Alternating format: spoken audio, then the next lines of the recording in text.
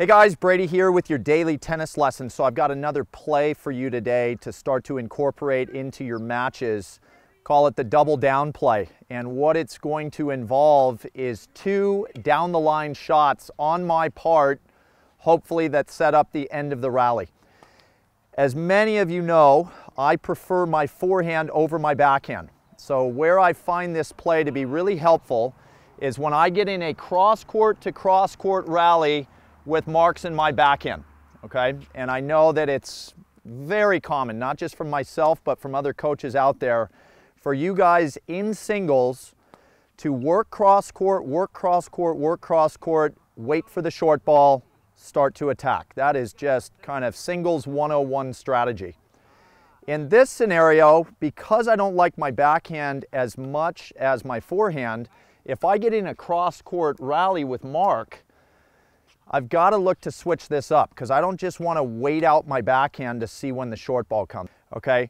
So let's have a look real quick at a cross-court rally, backhand to backhand with Mark.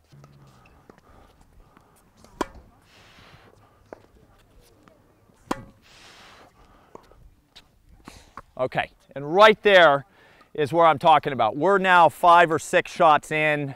I don't want that thing going another 4 or 5 balls with my backhand just trying to stay steady. It's just not my style of play. So at that point, I'm going to start to go down the line with my backhand. Now, as many of you know, I think the down the line backhand super aggressively is a hit or miss play, and we probably miss it more often than we make it. So I'm definitely not telling you that that is the time that we just go to crack a winner down the line. But at the same time, if I'm too conservative, I'm swinging Mark over to his forehand side, so if I just hit it up the line specifically for placement, a lot of times I might be a little too conservative, and now he steps up and pops a forehand for a winner.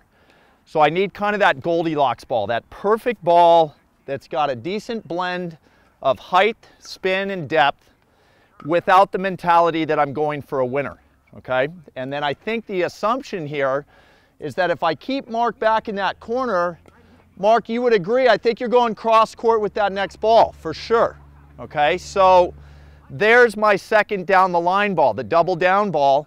I come out of this corner, I can assume he's going cross-court, I step up into this half of the court, and I take my next ball into his backhand. Down the line with my forehand, hopefully for a winner, but worst case scenario, I feel like a big forehand down the line to his backhand is going to net me some sort of put away within the next shot or two. All right, so let's take a look at that double down play. Here we go. Cross court to cross court with the backhand.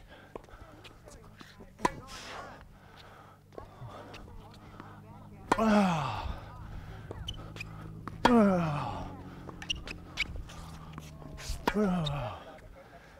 right, there was a good example. I didn't put the forehand away, but I got my short ball put away on the next shot.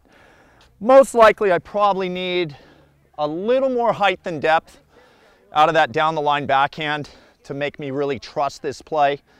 I think you guys recognize that when you go down the line, especially off the backhand, if it's low and a little bit flat, you might make it, but you're not going to trust it. So let's create some good height, good spin, good depth up that line, and then look for that second down the line ball to start to end that rally, okay? So I hope that was really helpful for you guys. That's all I got for you today. Please click like below this video. And if you have not subscribed to our channel yet, please do so, as well as check down below me in the description of this video. You'll find the link to 3 free courses Mark and I have put together. I think you'll find those great as well.